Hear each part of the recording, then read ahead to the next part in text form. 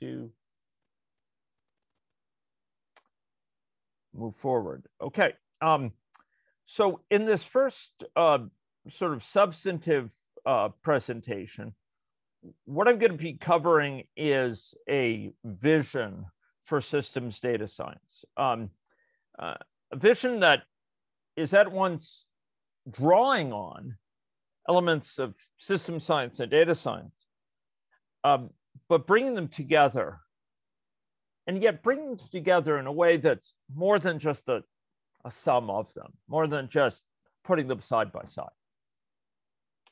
It brings them together in a way that not only complements them, but synergizes them. And I argue that there's really a new paradigm emerging, which is different and transcends either of those parent paradigms, as important and as rich and deeply grounded as they are.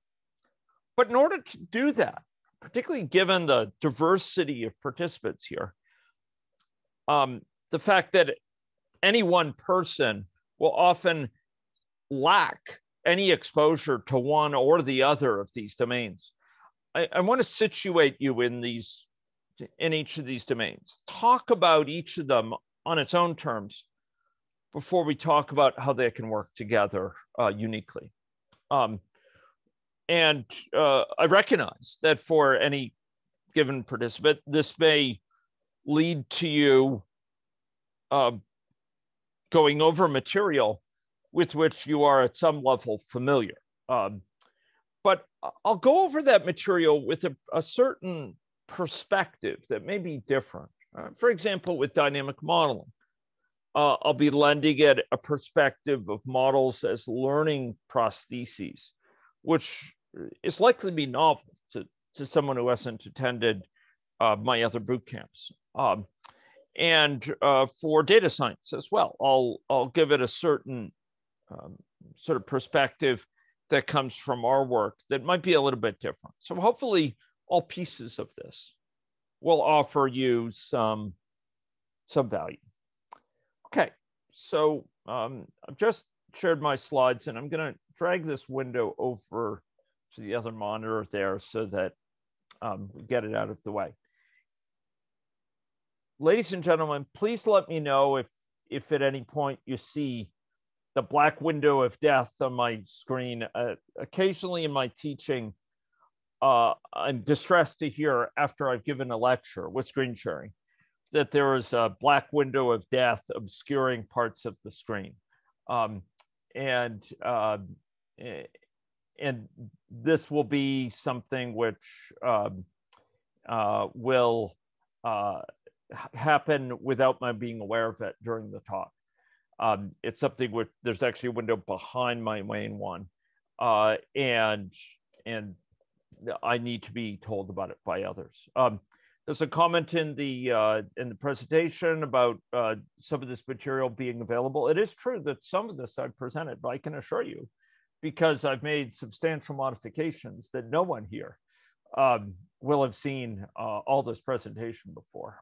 Some of the slides are in fact novel to this particular rendition. So this material is fairly rapidly evolving, and it will be novel to those present. Okay, so the motivation here for many lies in the spheres of health policy or the spheres of health service delivery, where we're confronting challenges of a growing character that that are a hallmark of our current age. And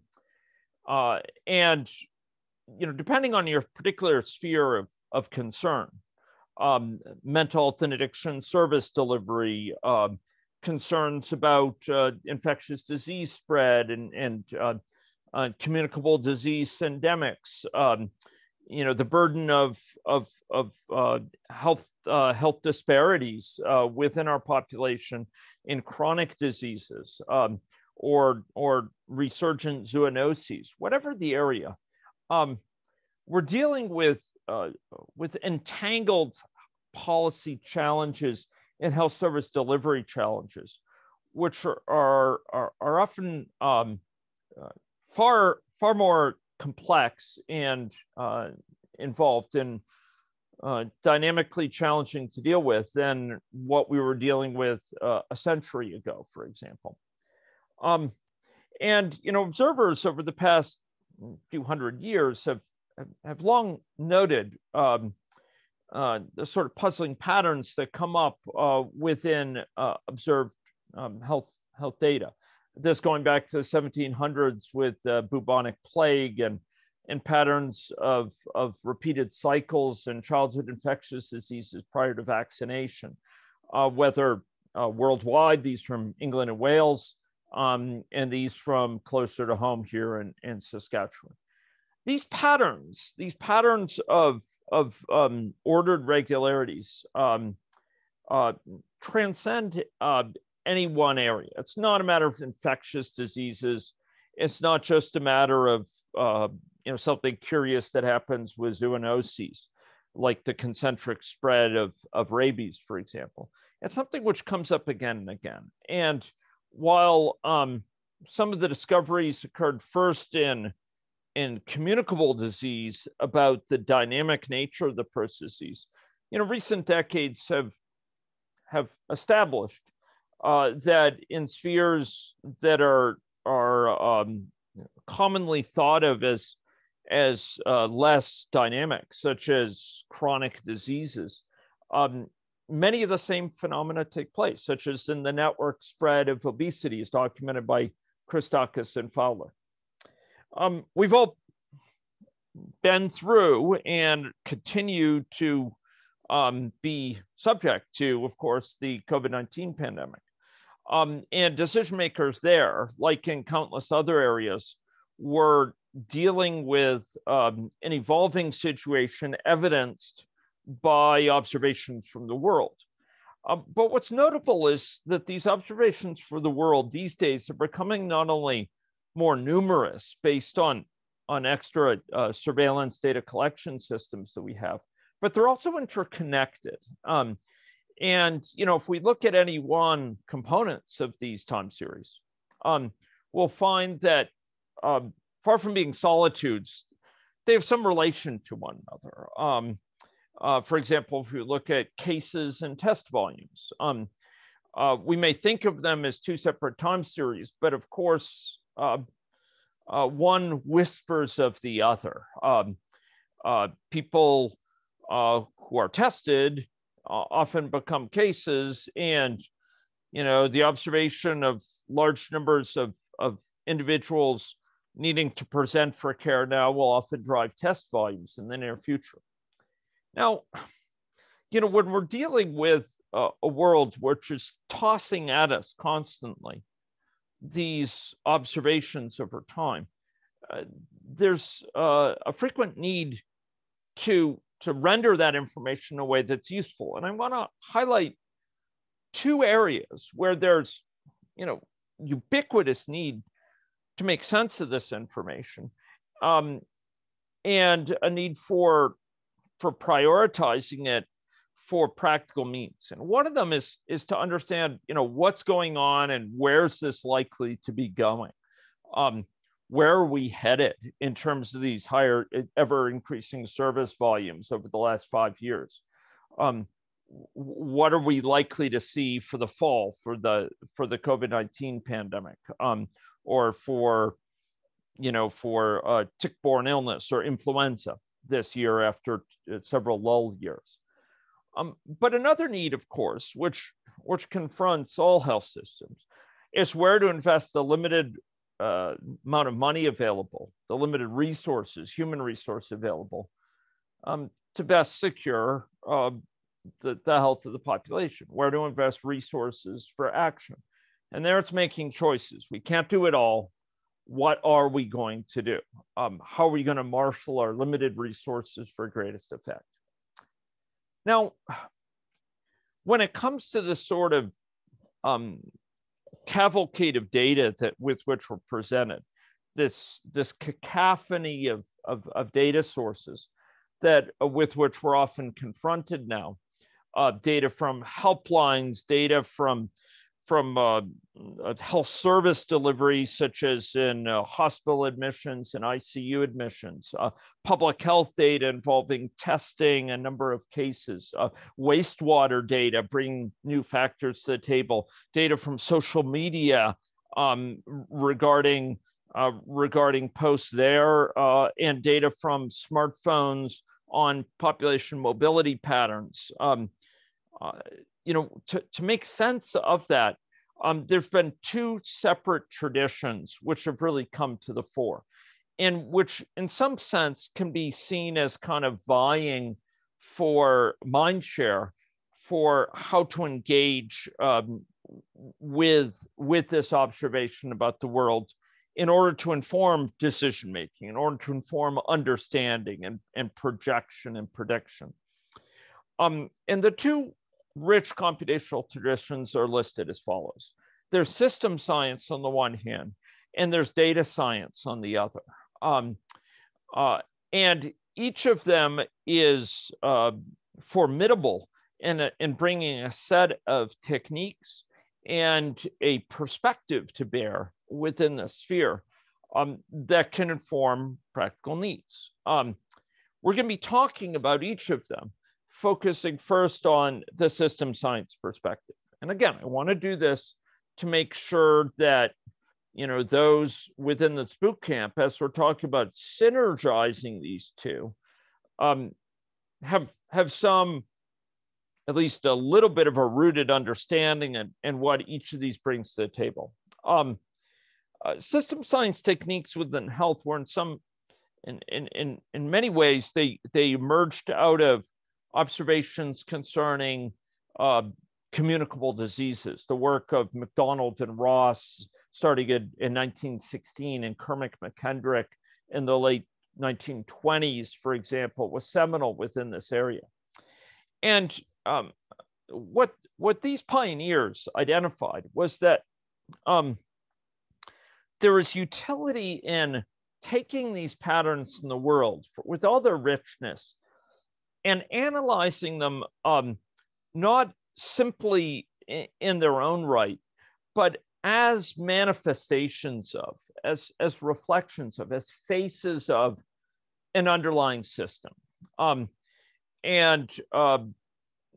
Here, these are almost invariably nonlinear dynamical systems, which mean that they're often surprising. Their impacts are pervasive. You hit it in one place, it pops out in another.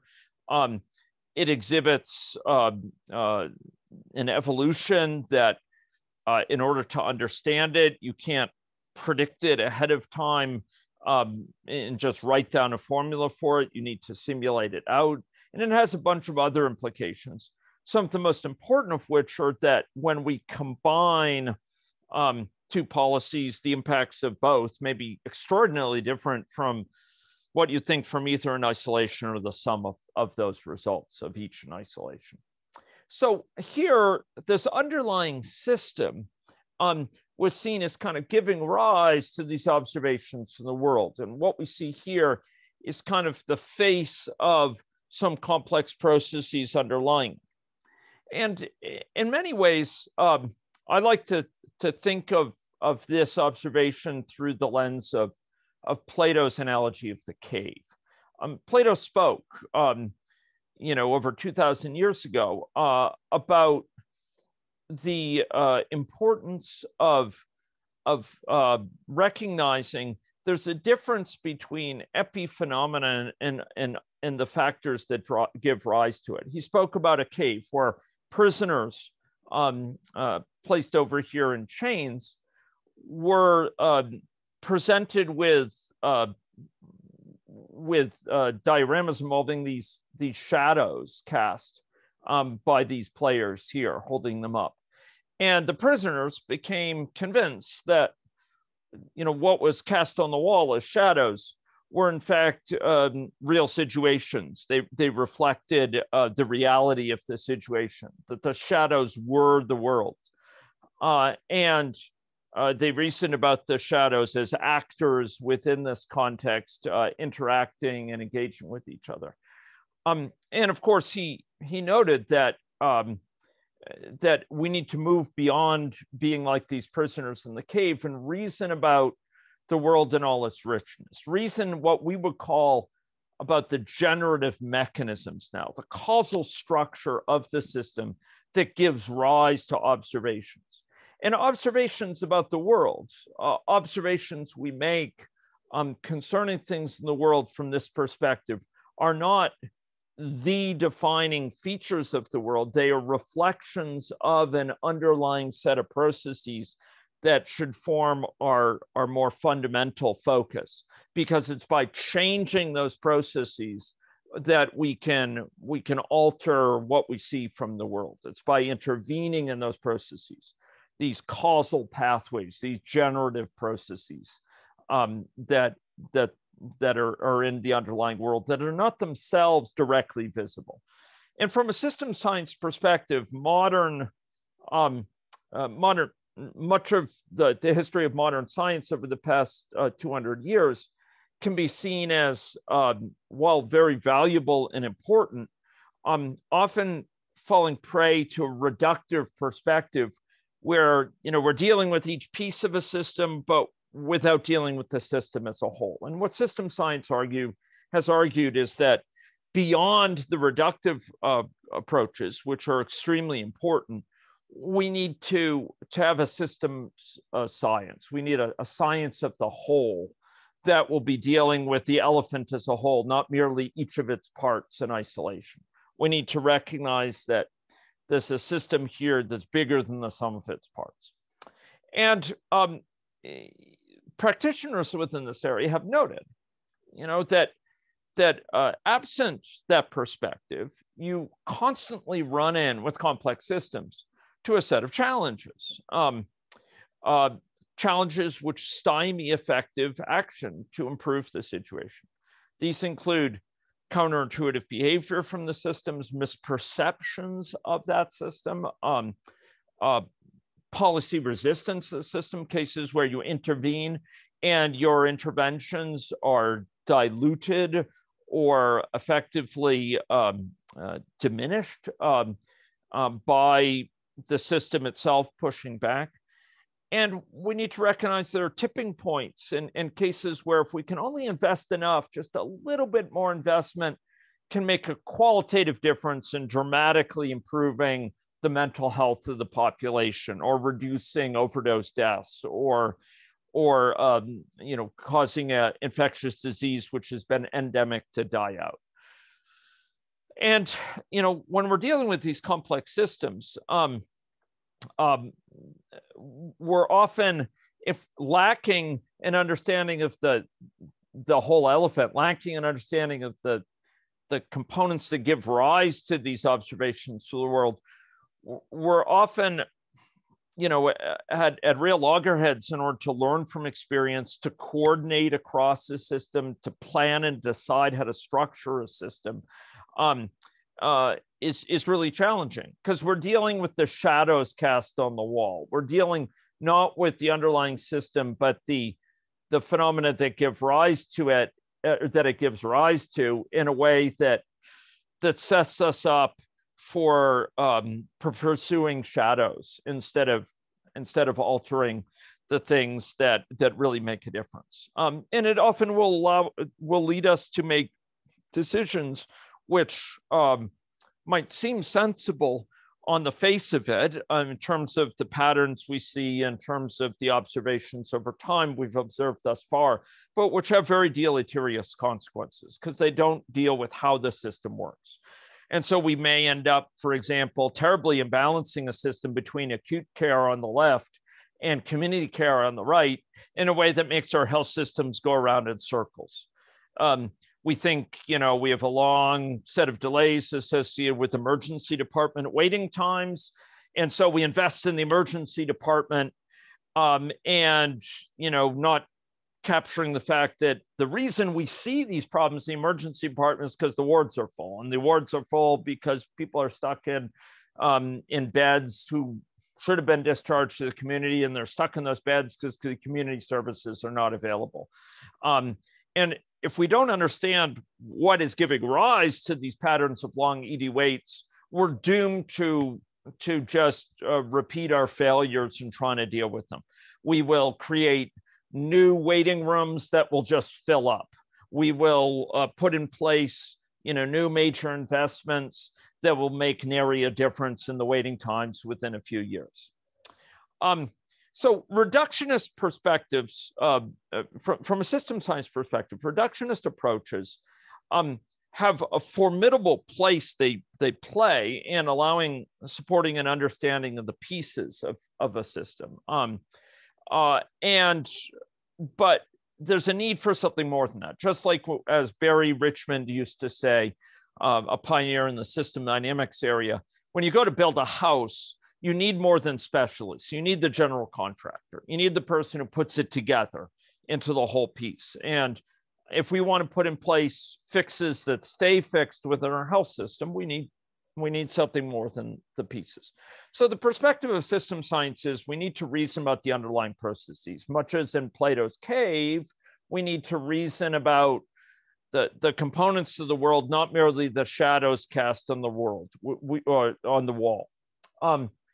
So we need to reason about these underlying processes. And the observation is if we don't, we'll work against the nature of the world. Like King Canute, we'll order the tide back without an understanding that that's not possible. Instead of putting our energy into something that is, we'll put it into something that's futile. We'll declare policies dead before they have time to reach their fruition, because we won't recognize that, in fact, there was a certain amount of time needed to accomplish that.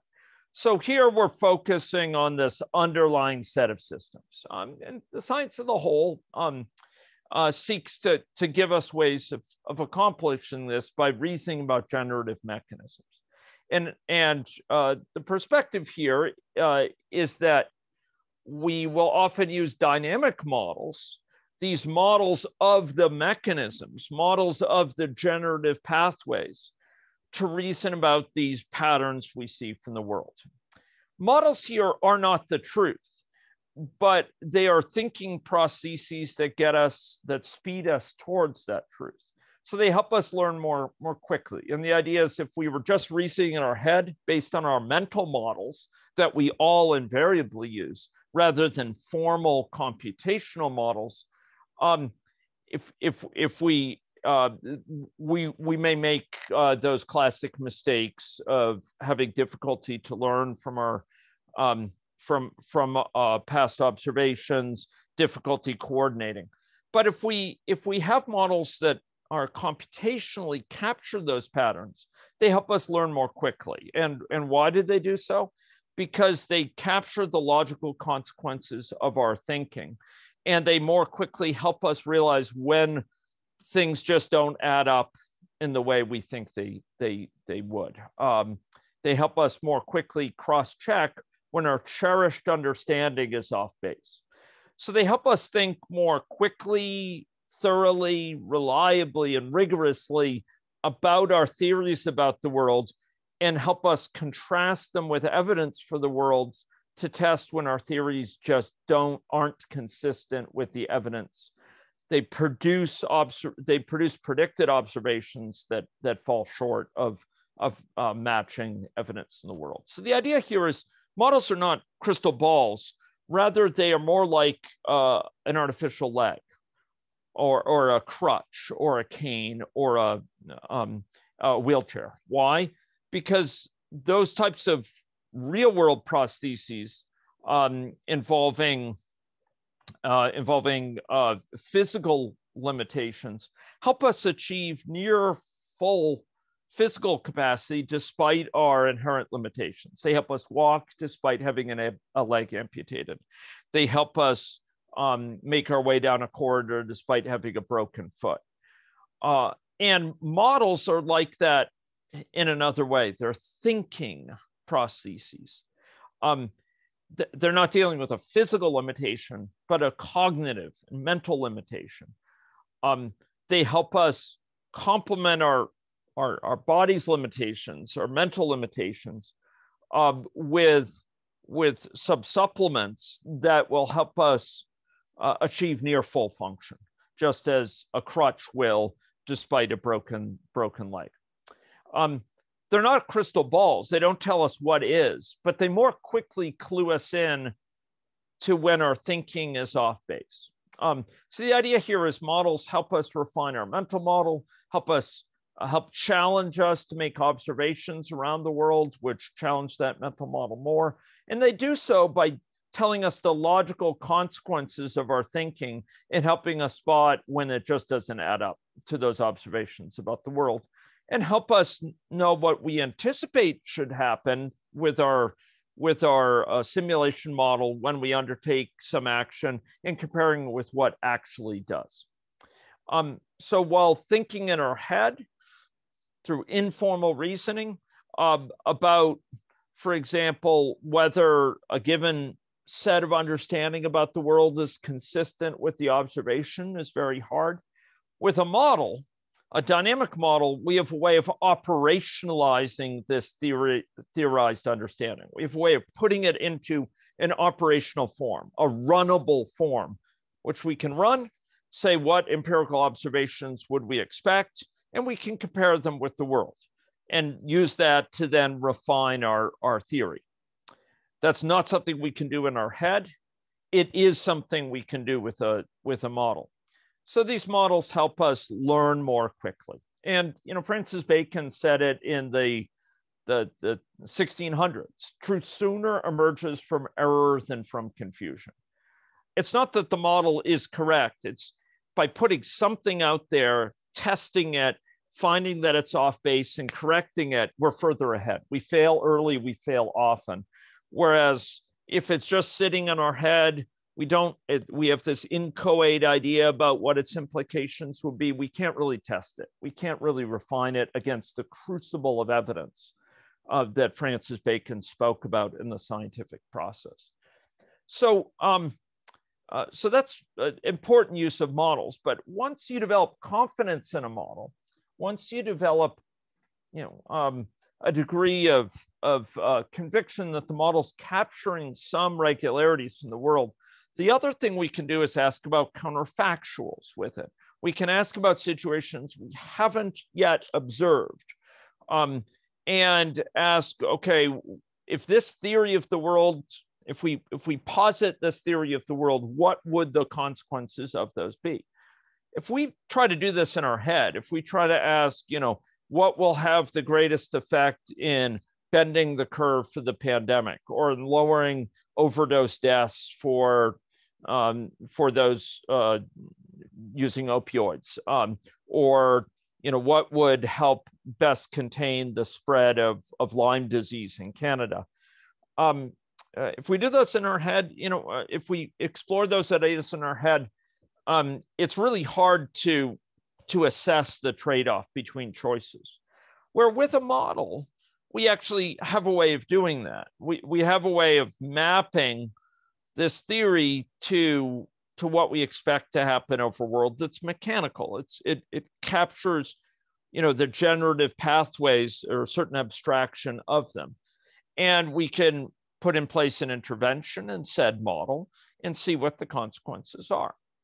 So simulation models have achieved prominence for this reason in the pandemic, but in other spheres as well. They've been used in dozens of areas of health to very good effect, and have roles increasingly within healthcare to inform system design and to study implementation issues as well as intervention choice, et cetera.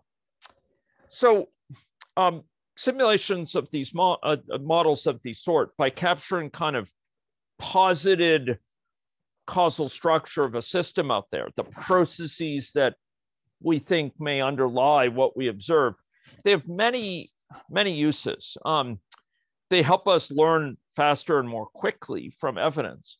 They make explicit our mental models of causality and put them in the clear light of day for others to critique, to discuss and refine. It takes it out of our head in an inchoate way and puts it in a way that's vulnerable, but helps us collectively advance it, helps us challenge it, and thereby learn. That's model structure, but by running the model, we can also test it against evidence.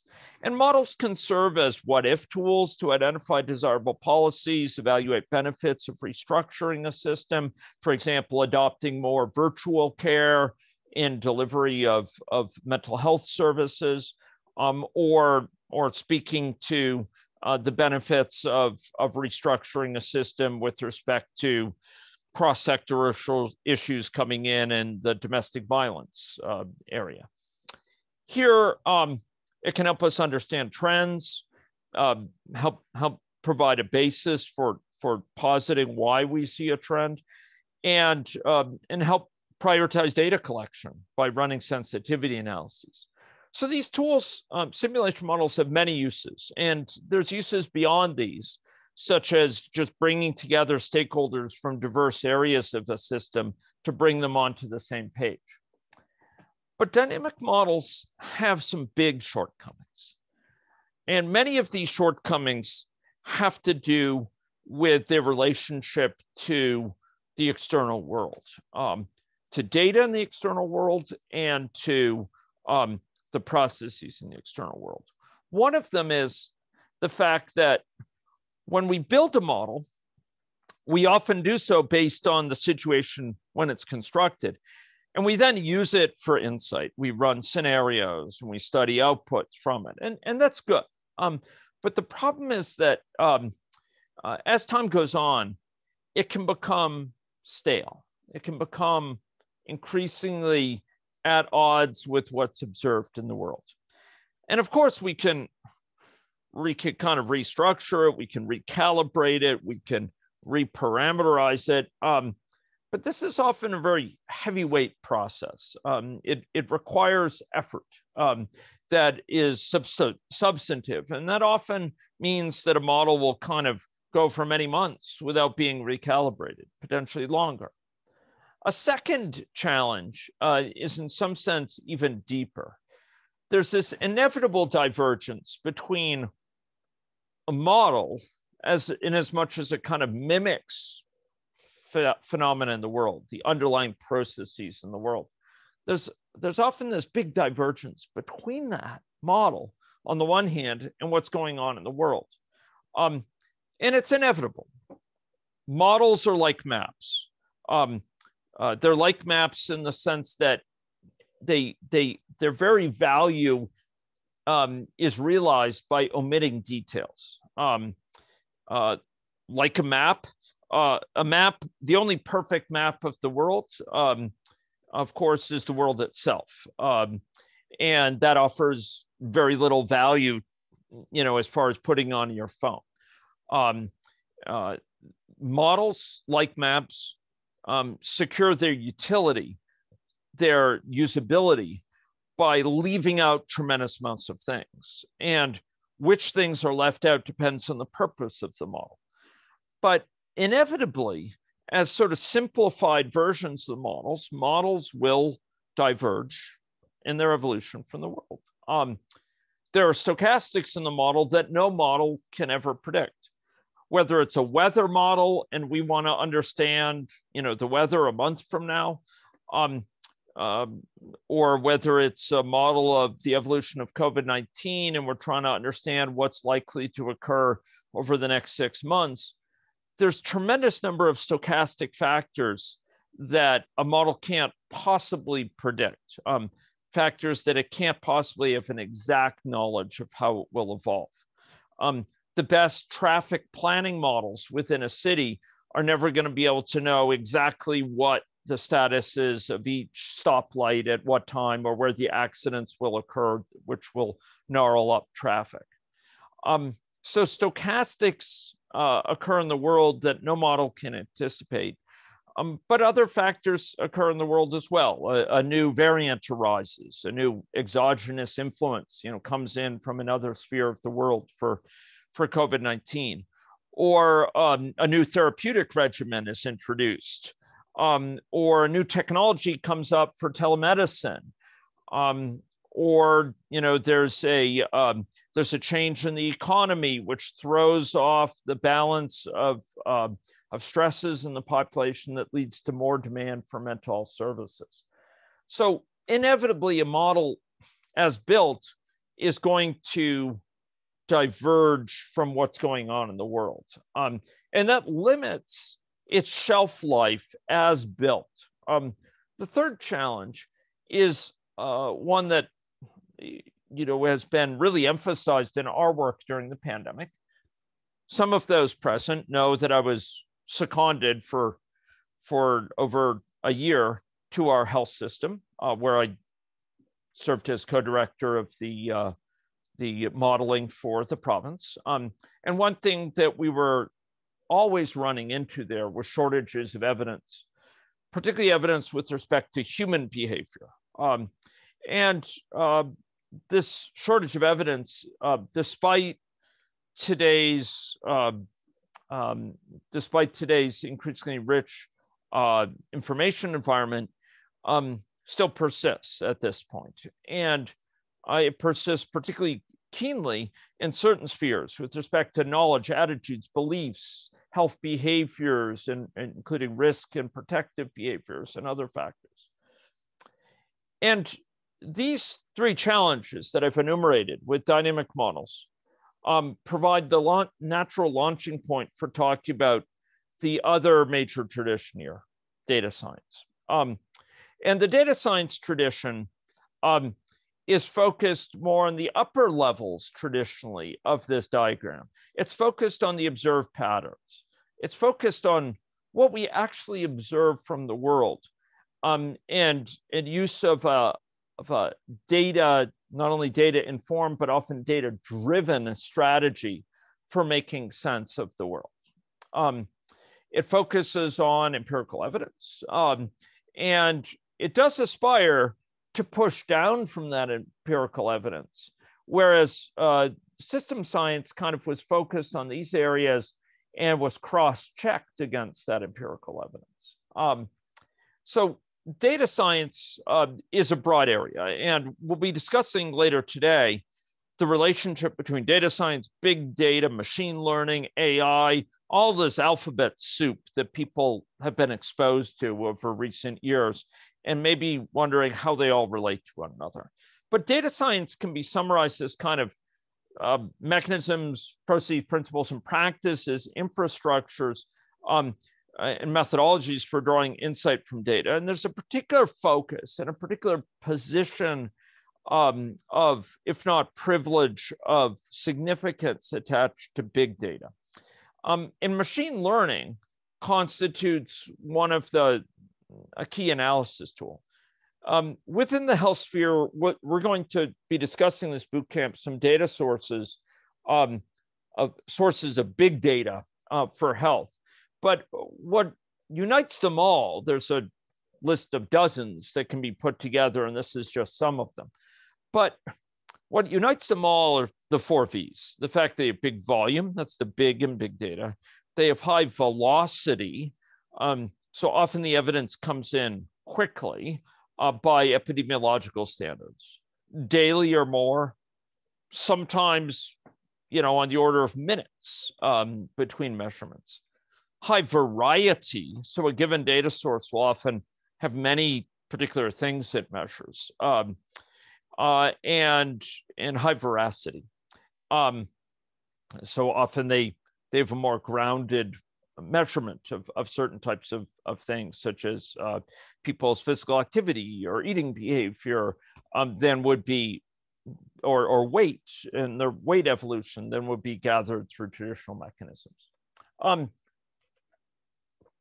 Now, traditional model machine learning tasks within data science fall into a variety of areas. We'll talk about this more later today, but it just bears noting that there's different needs to which machine learning is placed.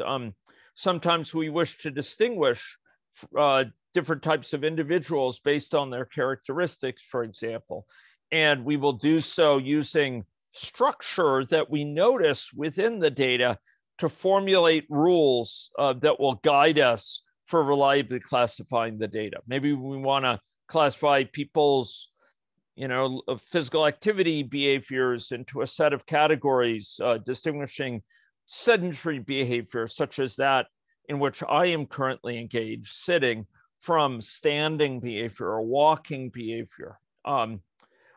Maybe we want to distinguish tweets by whether they mention plausible cases of flu-borne illness, for example. And we want to classify how well do they perform in terms of sensitivity and specificity, ability to detect it, and reliability of saying, no, this is not an example of it. Now, in this sphere, often, traditionally within machine learning or statistics, there were a set of methods focused on observables themselves. They might curve fit a set of observables involving patterns over time to find plausible projection of the current trajectory. Increasingly, those in machine learning turn to methods which involve recognizing latent structure of a process, that there's underlying patterns that are not manifest in the data themselves directly, any one piece of data, but drive multiple types of data, something which draws this closer to system science and perspective. Now, common challenges with machine learning are also notable, just as system science gave rise to many types of challenge, so it is with machine learning. Three of the biggest spheres of challenge in machine learning and recognizing these structures in the world are given here. One of them is this issue of explicability and interpretation. If we're just recognizing these patterns in the data and formulating a rule based on them, often we don't have good theory as to why it is that one thing is classified one way, one thing is classified another. We risk having a black box that gives us this rather than a principled rule that we can explain to a decision maker. Or if we project forward where the number of cases are, we lack a story that goes along with it. But a second issue is reasoning about things in the future relative to those in the past. And fundamentally, what we're dealing with in statistical models and traditionally in machine learning models, as those both have been pursued traditionally, are associations. It's one thing goes along with another. It's accompanied by another. But as we know, and as all of us have been taught, we need to avoid the assumption that correlation implies causation. In fact, you can have correlation without causation. You can have causation without correlation.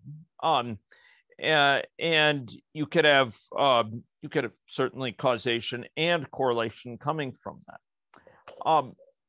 But the associations that we observe empirically aren't necessarily going to hold in the future. And the risk here is that, if we're counting on associations still holding, and they're not based on causal linkages, they're not based on causal relationships, we risk making choices about the future, which will be fraught when the data generating process changes. It's a bit like looking at our rearview mirror as we're driving. If we're going around a racetrack, perfectly circular or oval shaped, what we see out of our rearview mirror may be indicative of what's ahead. It's a very regular structure that going ahead is the same as going behind. By contrast, if we're going off-road, what we see out of rearview mirror may be very different from what's ahead. It won't capture the lake ahead or the cliff ahead or something along those lines. So the danger here is, when it comes to reasoning about patterns in the world, we're not quite sure when they will still be reliable. If the data generating process that gives rise to them changes, such as it might if we intervene in the system, or if a new therapy is introduced, or a new variant arrives, or there's a change in public attitude with respect to, adoption of mask use, or new vaccines are rolled out.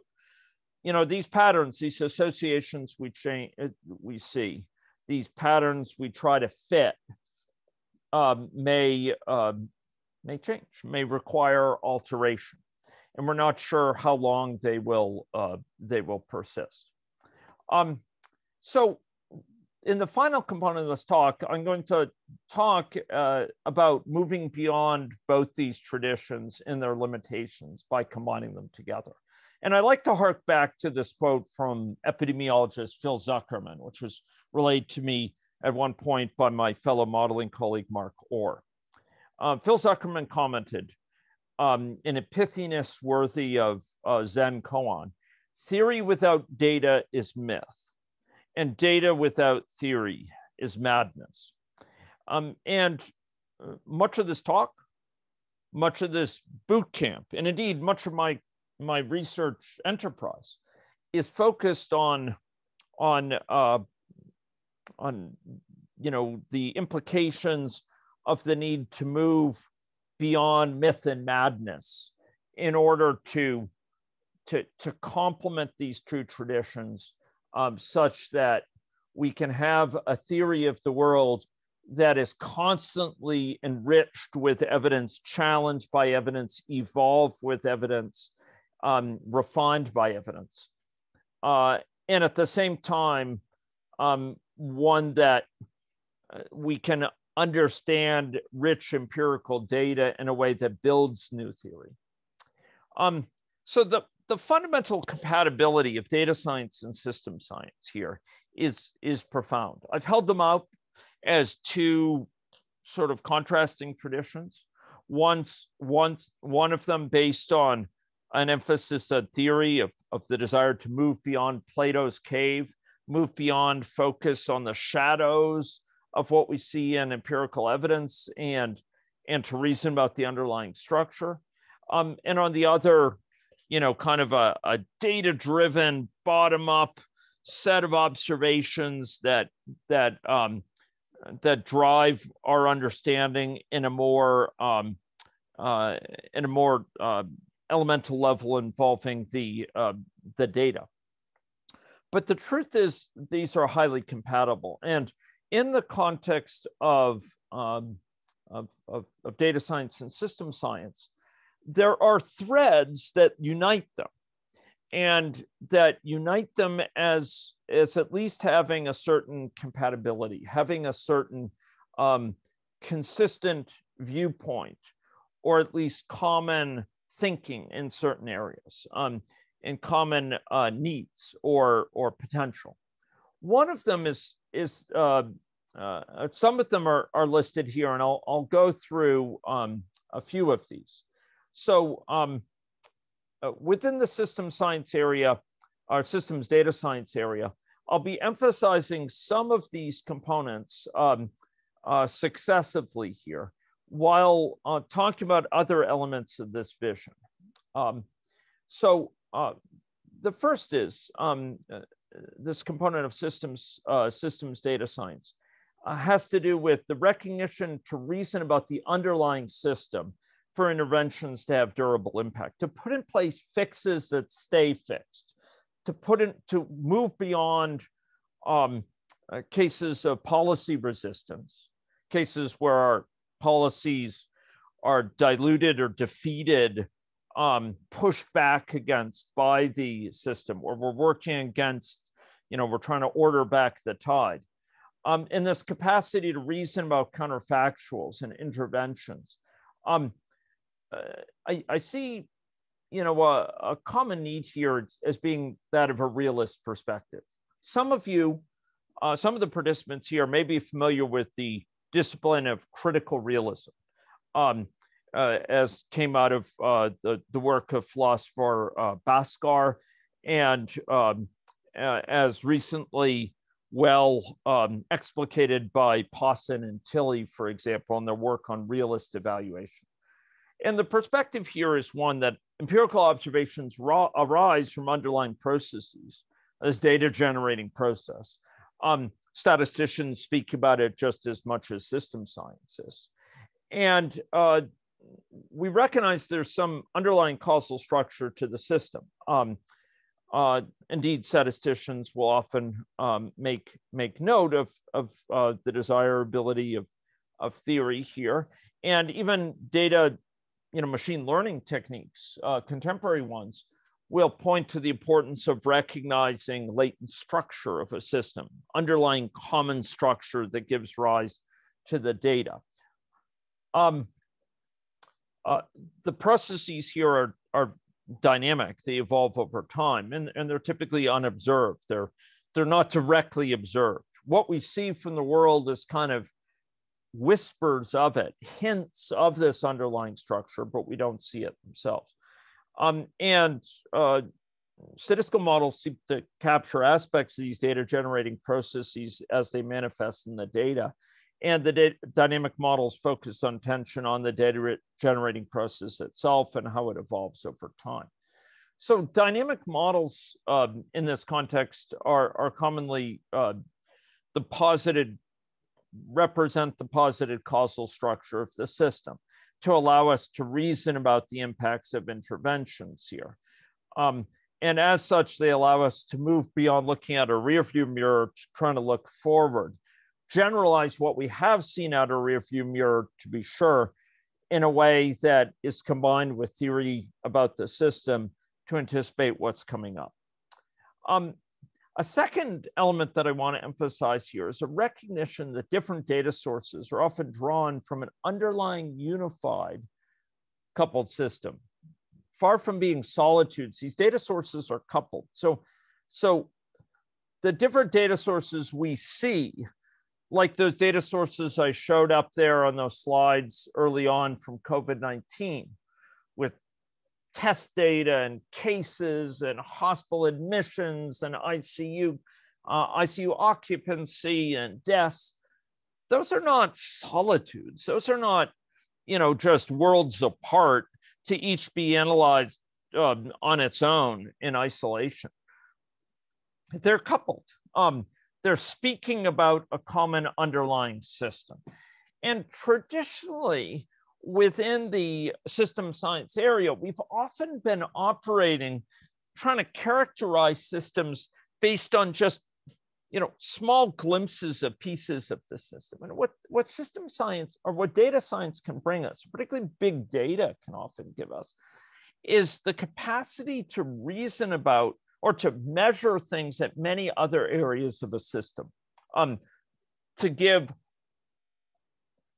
glimpses of other components of a system that will ground our dynamic models more effectively. We've done some work, for example, with service dogs and impacts on mental health and sense of well-being, with traditional instruments giving us just glimpses at a few points within the system, but smartphones and wearables with which we were engaged with both the dogs and those and the veterans who had them, be able to pick up pictures on what was going on dynamically over time in many areas of the system to allow us to start to ground our thinking as to what's playing out here as a dynamic process in many, many different areas. Similarly for opioids, an example you'll hear later in the week,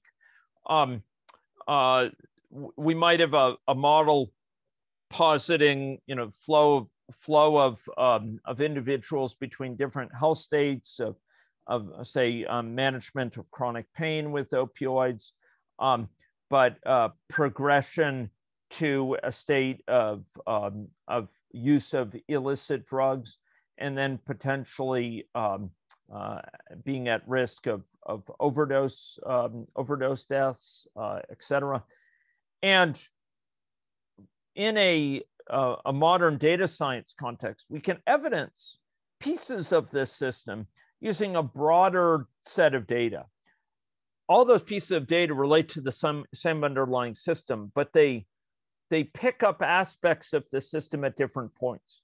Wastewater might pick up aspects involving overall patterns of use of different substances within the population, both prescription narcotics as well as things like fentanyl, heroin, carfentanil, and illicit opiates, and opioids as well.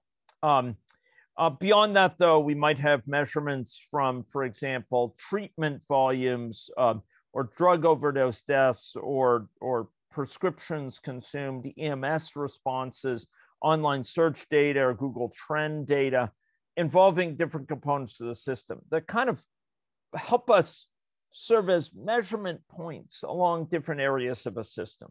And that can help evidence our models over time. But another component of this is a commitment to models as learning tools, and not models that you build once and then use for a long period of time, but models which are constantly learning from new evidence as it becomes available. Remember this notion of models as learning prostheses, models that help us learn more quickly. We speak in the health system context commonly these days about learning health systems. Well, one of the best ways you can enable learning health system is by having ongoing modeling, where the modeling is learning from the evidence, interpreting it, and is being cross-checked by those working with the model, the team working with the model, preferably an interdisciplinary team, to understand the degree to which the model's interpretations hold water. The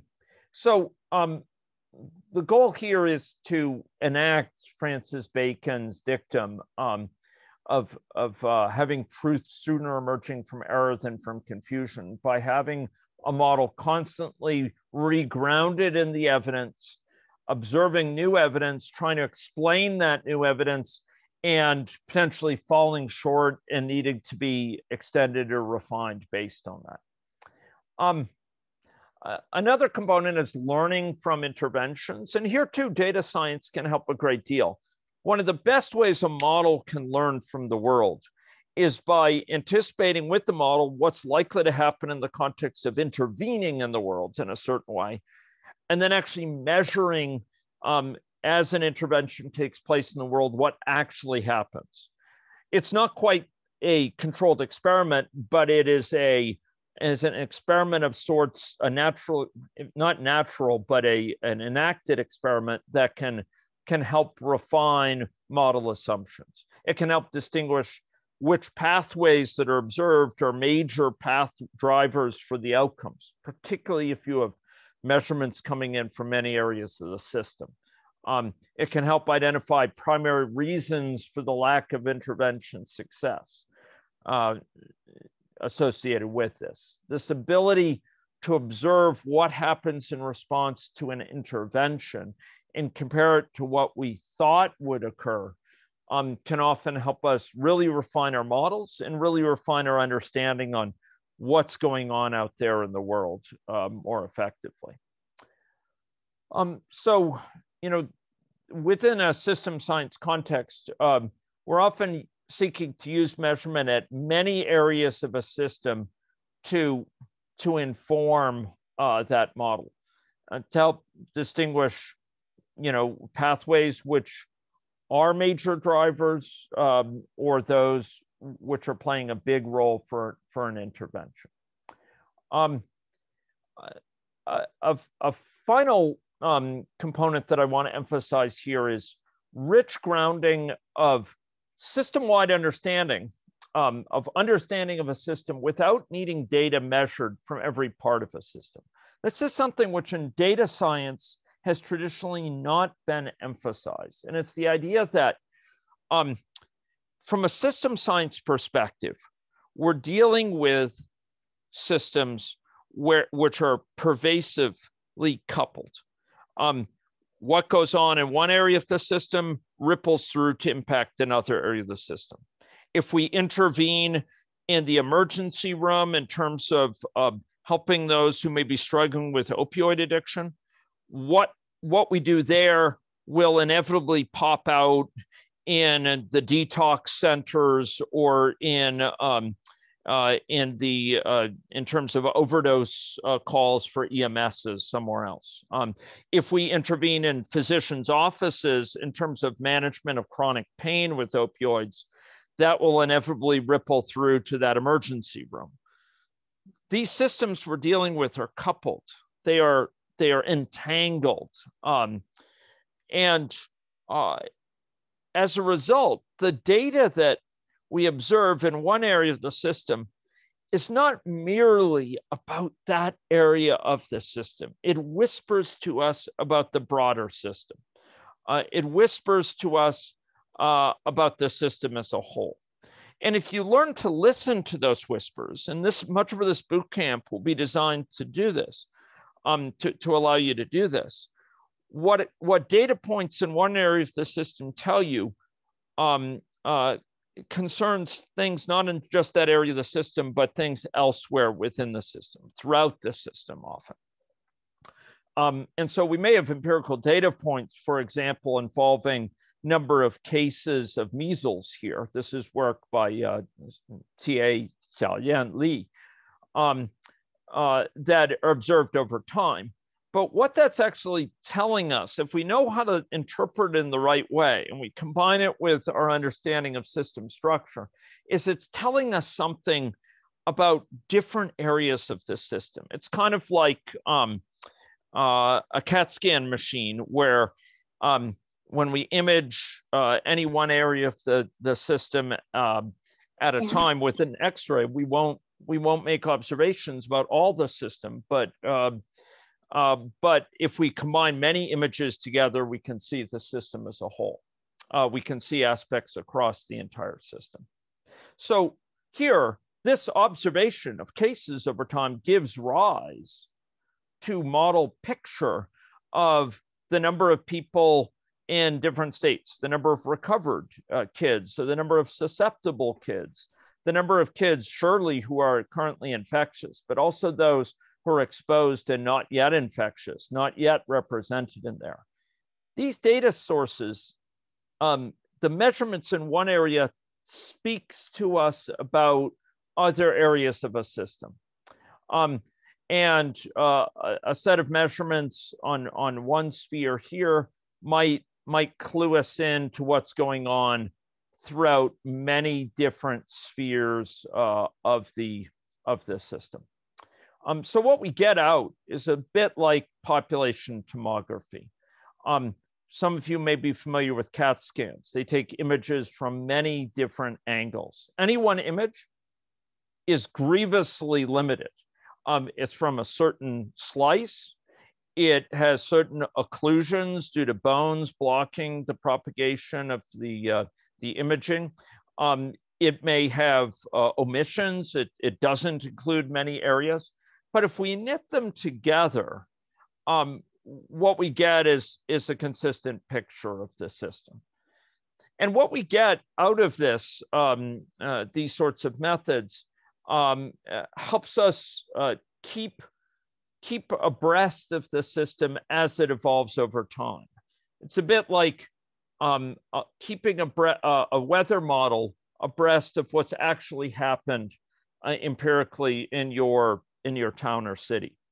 By so doing, the model stays constantly refreshed, and we can use it to anticipate what's likely coming up in a way that's much more accurate than if the model is just left unupdated.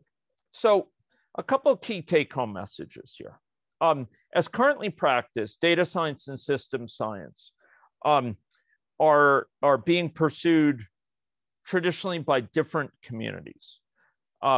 They have some areas of overlap, but traditionally it's very little.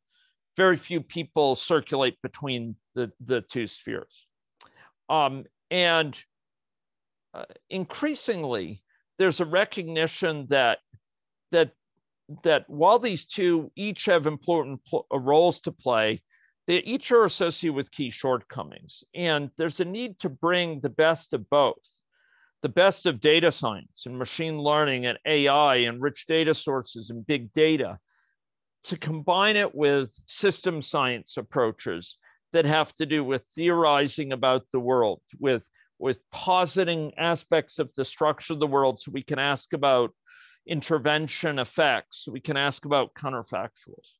And by so doing, we can recognize a union that is synergistic. And this enterprise of system data science poses the possibility, and in fact, the increasingly realized possibility of reasoning robustly about counterfactuals, including the effects of interventions, while still being very data grounded, while still being grounded by rich evidence. It helps us learn far faster and deeper from incoming evidence. And by leveraging that evidence with theory, helps us cross-check that theory, helps us challenge it and refine it. It helps us recognize the system-wide implications of evidence drawn from particular areas of a system. Data from the emergency room is not just about the emergency room. It tells us about backups in the wards. It tells us about what's going on in the community if we know how to listen for it. Data from what's going on in the emergency room for opioid overdoses tells us something about the state of the treatment situation. It tells us something about prescriptions of opioids for chronic pain and other factors. We just need to know how to listen to it. And this boot camp will provide you with the sort of ears that will help you listen for it, help you listen for those whispers, and help you go from data about X to the implications about X, Y, Z, A, B, C.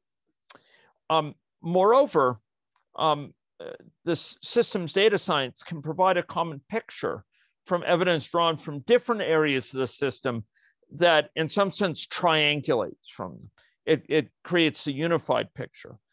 And it can help inform this understanding of the causal structure of the system that's more robust. It can also keep our models constantly updated, refreshed, not becoming obsolete, but becoming increasingly relevant for what's likely to play out tomorrow. And they will do so by constantly challenging and informing our models with incoming data in a way that reflects the growing availability of data for many spheres of public health and healthcare. So these are some salient aspects of the systems data science perspective. Within this boot camp, we'll be seeing elements of this. Today, for the balance of the day, we're going to be building up some basic understanding of the constituent components here of data science. We'll be starting to look at elements of big data, understanding this relationship, as I had mentioned, of AI, machine learning, and big data and data science together, where they all fit in, and where the sort of elements of system science like dynamic modeling fit into that picture. We'll also talk about three system science traditions, oft practiced in isolation, but increasingly woven together. Compartmental or system dynamics modeling, agent-based modeling, and discrete event simulation. We'll see what each of those bring to the table.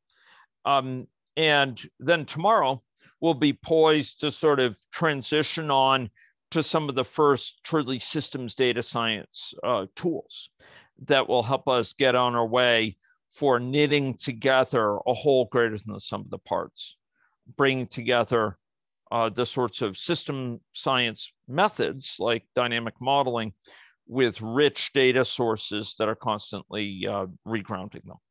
So that's the overall plan.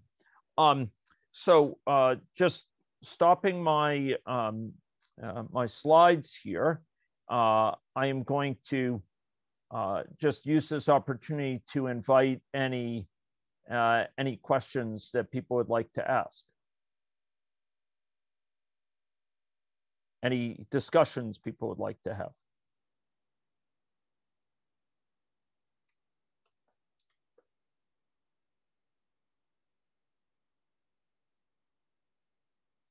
So I'm watching the chat if anyone would like to go there.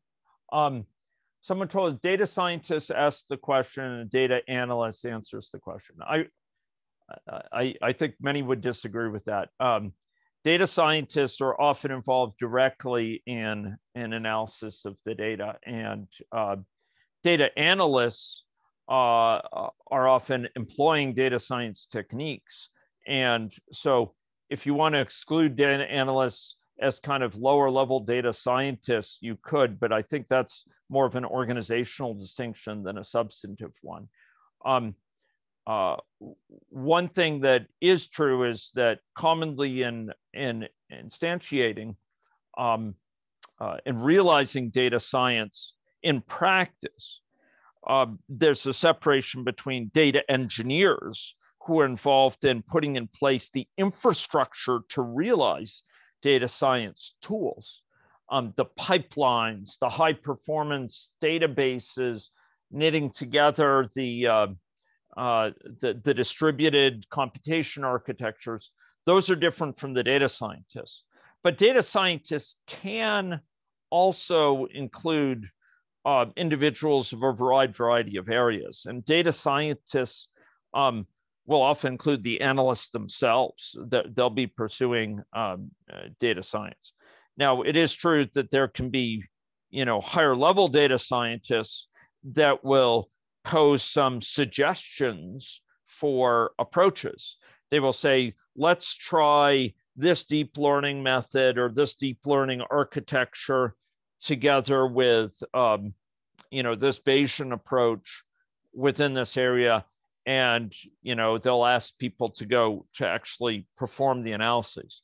But in my experience, it's a rare data scientist who's not face-to-face with some of the data themselves fairly frequently, because data science is in large part about finding the regularities in the data, letting the data, speak in terms of showing its structure. And data scientists need to be aware of the broad features of that structure in order to suggest models that are applicable, in order to suggest architectures that are applicable, say for a deep neural network or what have you. And so I don't think it's that simple about asking and answering, data scientists asking, data analysts answering. I think it's you'll find there's a lot going on both sides of that.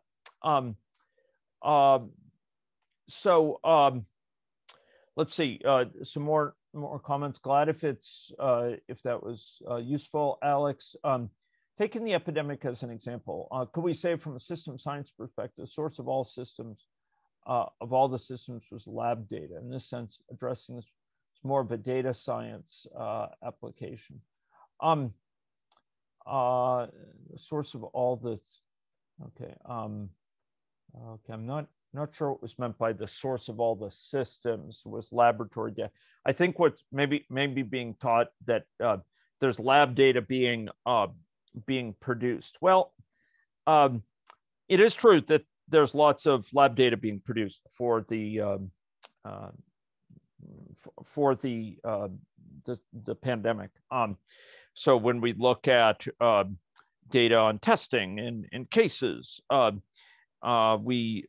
we're operating with lab data. When we look at data on the fraction of different variants, currently in place, we'll be operating off of lab data, et cetera.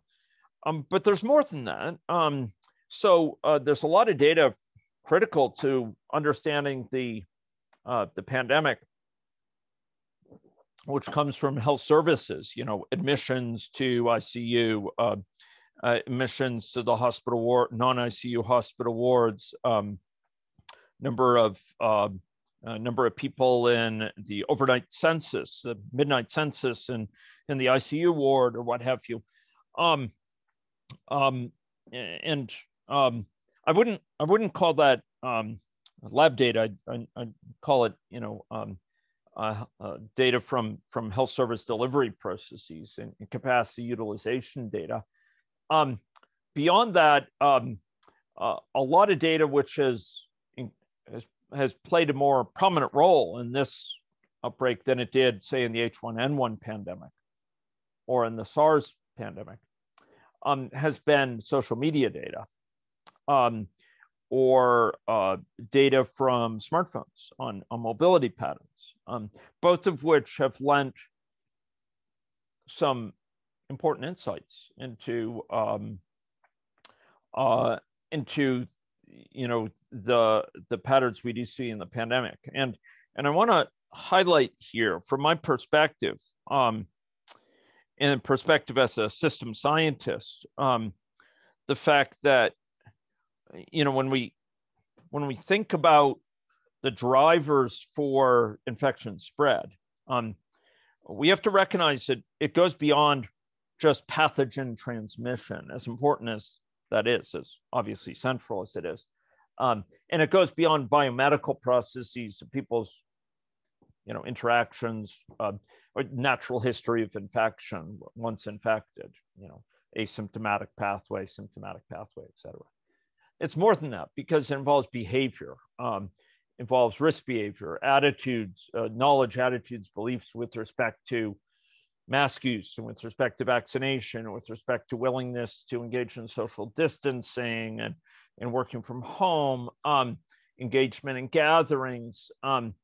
And there, the amount that we get through lab data is very limited, of course. What we can gain is much more insight with social media and smartphone-based data collection and tools that help us better understand how people are behaving. And, that ended up, you could say it's the tail that wagged the dog here, right? The uptake rates for vaccines, end up playing a major role in subsequent epidemiology. But more than that, all through the pandemic, people's willingness to engage in social distancing was a big determinant. And where one sees that is in social media. But social media is not merely a reflection of, but a driver of this behavior. And again, this is kind of wearing my data science hat, right? I mean, but thinking as a system scientist as well, systems data scientist, we need to recognize that social media is not just kind of a epiphenomenal, place where we can record epiphenomenal measurements of people's thoughts and attitudes with respect to mask use or social distancing. It's actually a driver for attitudes that then manifest in risk behaviors in the population. And those were some of the biggest drivers, for the epidemiology. It's how people behaved. So I think of lab data is critical. It's super valuable, and new types of lab data emerged. Absolutely, Hind is absolutely right. Essential wastewater data being a really valuable example that has huge implications across many conditions, many spheres. But I think it'll behoove us to think about not only measuring what's going on in the underlying system, but think about drivers for the underlying system, to think about things far other than lab data, things that might be picked up on social media, for example. And I think we have a lot to learn there still. And we'll have some lectures within this boot camp and case studies that speak about that. Let's see. So great comments. What can I say about the COVID-19 pandemic? Yeah, I can speak about the COVID-19. Okay, so there'll be a time where I promise I'll speak about that. Now is not the time. I'm constantly, updating my understanding and evidence with respect to the current situation with the COVID-19 pandemic, and still very, very involved with the modeling team here. And I do have some thoughts about that. Yeah, so social media is a driver. Glad if that's useful. I think we can't ignore it, right? And we can't ignore it. It's not just health, but it's other areas. I mean, social media is something that if we're not recognizing social media as a potent factor in and of itself, a potent driver, as well as kind of manifestation, I think increasingly we're missing out a really big component of the system of what's going on.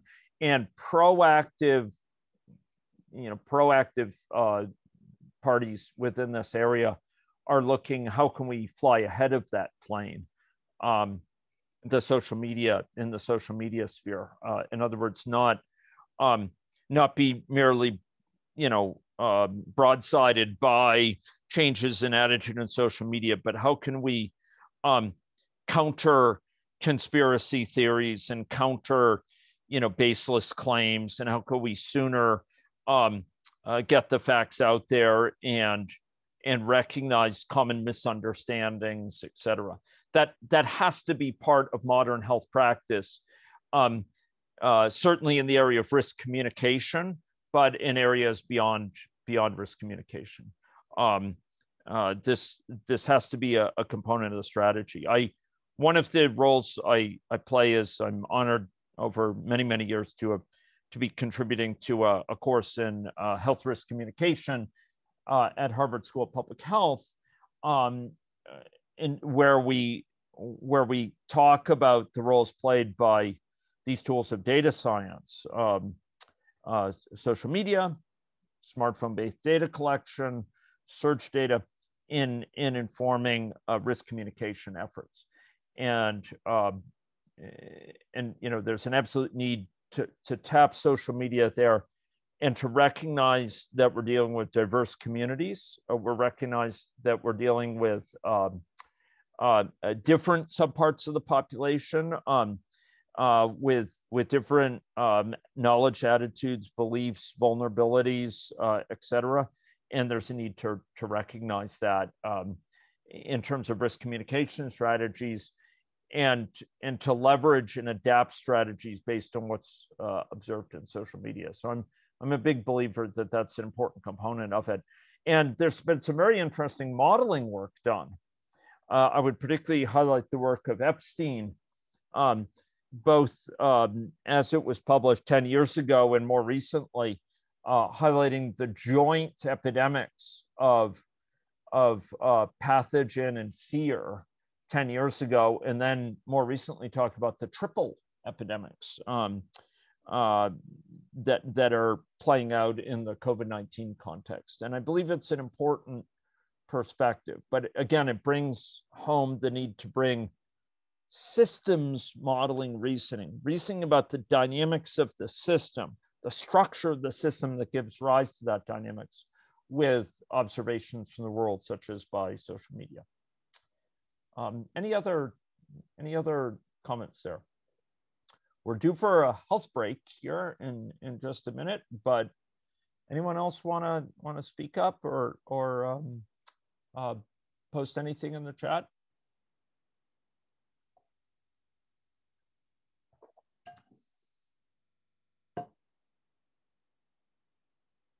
Going once? Going twice? Okay. So I think we'll take a health break now, and we'll reconvene at 45 past. So it's another 20 or so minutes here. And what we're going to go into there is just a, as I said, the rest of the day, a lot of it is just reminders of or building. So we're on the same playing field with respect to these two areas, data science, system science. I gave a very broad brush characterization, particularly in the data science side here, just really glossing over a lot of big issues. And we're gonna dive deeper into each of these areas. So 1045, I'm gonna be talking about three major traditions of dynamic modeling: compartmental system dynamics modeling, agent-based modeling, and discrete event simulation, all of which have huge roles that they have played and are playing in health. In the afternoon, we're going to be going into the data science side in much more detail, and talk about some of these common techniques that are explored with machine learning, for example, and classification and prediction, and some of the different terminology that's involved there, etc. So 10:45 my time, whatever 45 your time. Let's meet back here, and we'll get going on some aspects of system science. If you want to follow along with AnyLogic, now would be a good time to make sure it's installed, because I'll be referring to some models that we posted up there, and some of which are, we'll also use some built-in models. So thank you very much. Take care there. And oh, there's something from TA. Yeah, thanks very much. I'll be making the TA's co-host here. Thank you, and see you in a few minutes. Take care there.